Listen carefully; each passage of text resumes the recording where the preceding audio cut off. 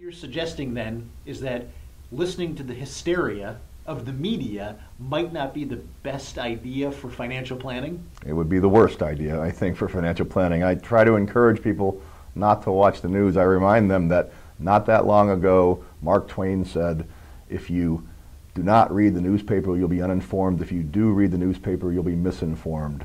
This is not a new problem. So for financial planning, you need to focus on long-term goals. What's happening today in the news is noise. I'm Michael Rogan, the founder of Rogan and Associates Financial Planners.